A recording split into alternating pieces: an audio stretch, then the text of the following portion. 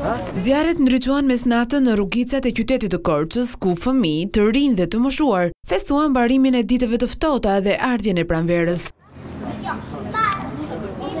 Të rinjt kanë gjallëruar atmosferën në kësaj feste të veçante, duke kaluar mbi zjarret e ndezur, një ritual pagan që simbolizon djegjen e të këqijave dhe mikpritjen e një sezoni tjetër më të begat. Kalon ajo dimri dhe vjen vera, i djegim gjitha ato të këqijat me zjarrin me kështu dhe inshallah vin ditë më të mira. Zjarri bëhet për përgatitur e le dimrin fillon vera. Ka përgjimi zjarri simbolizon kalon atë të ashtu tek fillon të rrejnë.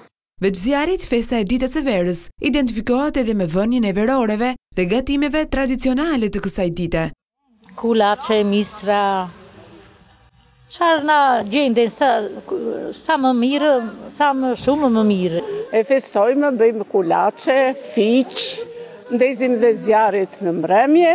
Veror ka t'i vumë, kulaç ka t'i bëmë, tash tjetër çfarë bëjmë marrin gjithethane, kalojmë pragun.